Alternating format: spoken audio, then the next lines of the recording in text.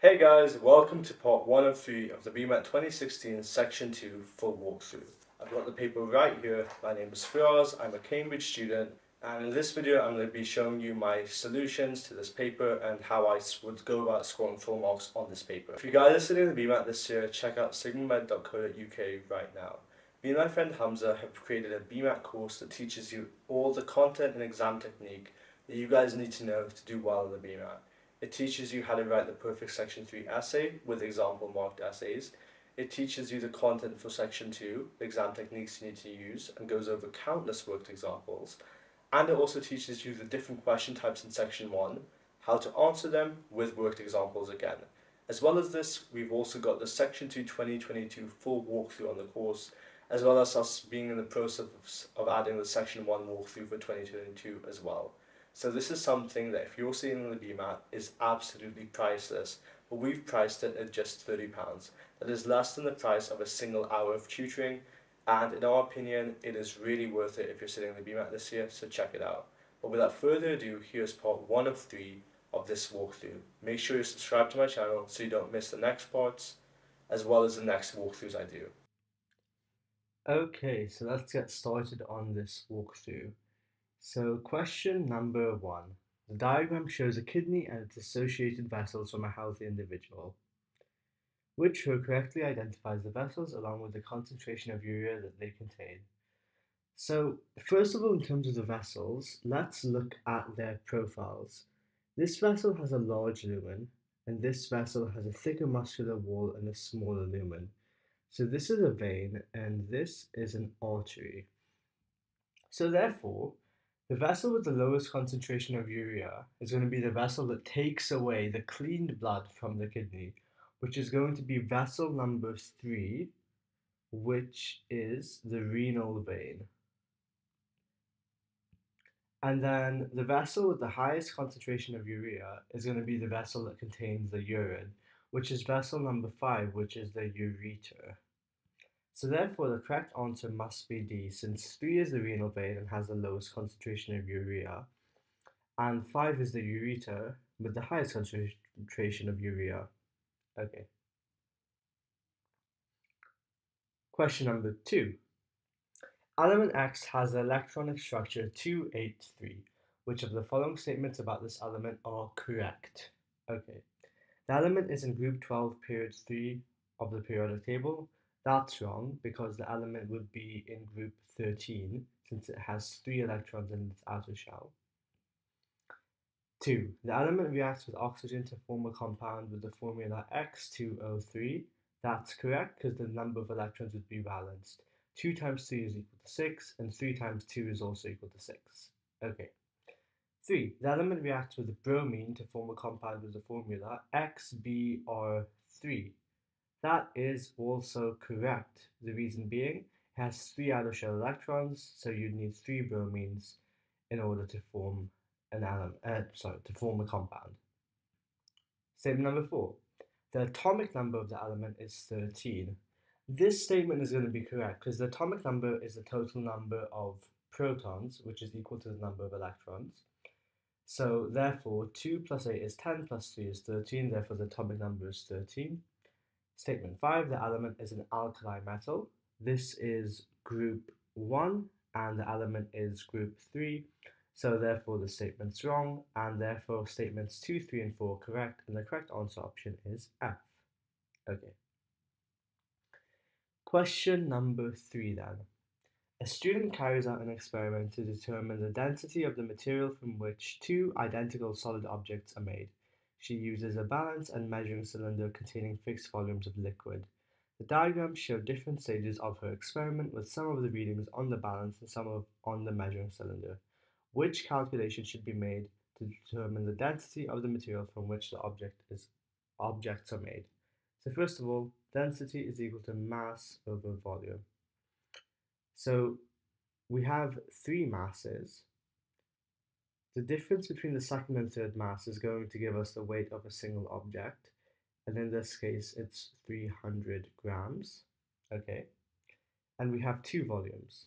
The difference between these 2 volumes is 100 centimeters cubed, and that's when you add 2 of the objects. So therefore, the volume of one object is equal to 50 centimeters cubed. So if we do mass divided by volume, it's going to be the calculation that is 300 over 50, which from these answer options is answer option D, which is the correct answer. Okay. Question number 4 then. A straight line passes through the points P minus 3, 3 and Q, 6, 9. Which of the following is an equation of a straight line which is parallel to PQ? So all we need to know is that parallel lines have the same m, which is gradient. So we can use the formula m is equal to y2 minus y1 over x2 minus x1. M is therefore equal to 9 minus 3 over 6 minus minus 3, which is equal to 6 over 9, which is 2 over 3. Therefore, we're just looking for the answer option, where the equation in the form y is equal to mx plus c, where m is equal to 2 over 3, and that is going to be answer option A. Okay. Now question number 5. The diagram shows some of the stages of how a length of DNA can be removed from one organism and introduced into another organism. Cut out by X, W cut by Y, inserted using Z. Which row is correct? Okay, so W is a chromosome, so it's one of the first three answer options. X is going to be a restriction enzyme, which is used to cut, so it's one of the first two answer options. Y is going to be, again, a restriction enzyme because we're cutting. And Z is going to be a ligase since we're using it to glue in. Remember, restriction enzymes cut, ligases are like glue. You use them to add something to a plasmid. So the correct answer option is going to be B then. Okay. Now question number 6. Which of the following mixtures could not be separated using the technique given? Okay. Calcium carbonate and water can be separated by evaporation, since the water will just evaporate away and the calcium carbonate will remain. Pentane and octane have different boiling points, so fractional distillation can separate them.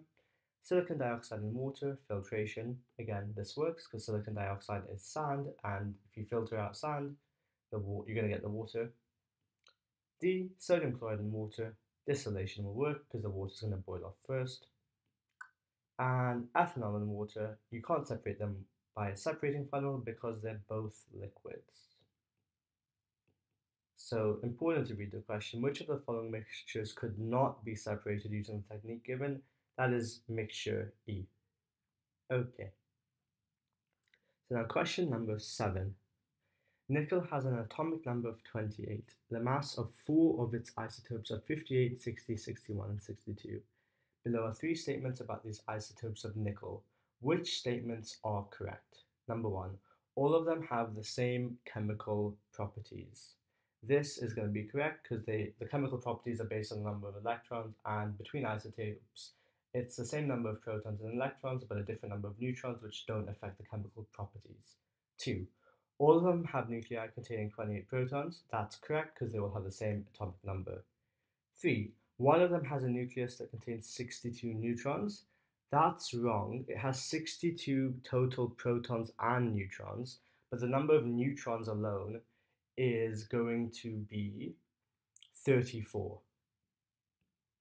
So therefore only statements 1 and 2 are correct, and the correct answer option is D.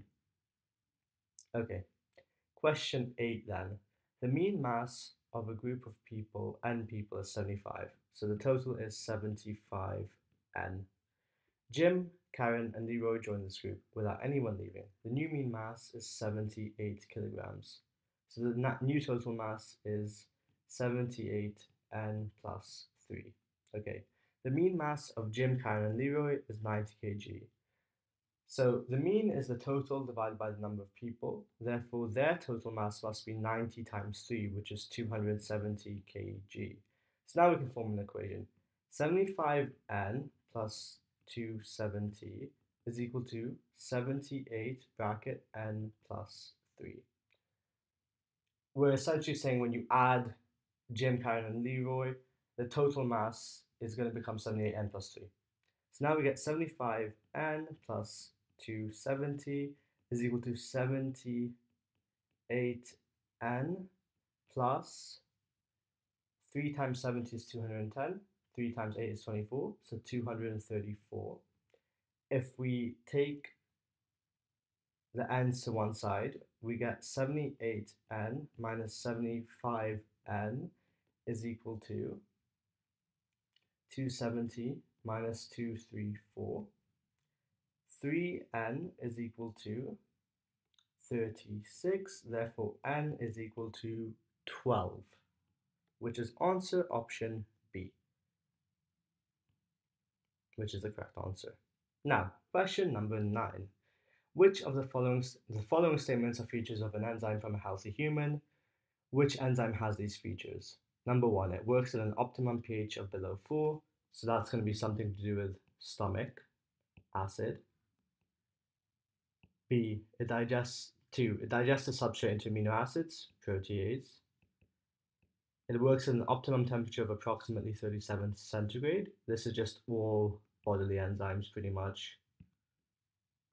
So therefore, it's going to be some type of protease, and most likely it's going to be answer option F, which is the correct answer because it's a protease from the stomach, works at a low pH, digests substrated amino acids. Therefore, for question 9, the correct answer is F. Okay, so that is part 1 of 3 of this walkthrough finished. If you guys are studying the BMAT this year, I would definitely recommend checking out sigmamed.co.uk. Me and my friend Hamza have put together an online BMAT video course that consists of over 60 videos and over 30 worked examples. It has tutorials on sections 1, 2, and 3, teaches you how to write a section 3 essay, has worked examples for all sections, and overall is really worth the price of just £30. We're also adding the section 2 and section 1 2022 walkthroughs to the course, all for the price of less than 1 hour of tuition. I implore you guys to check it out if you're studying the BMAT this year.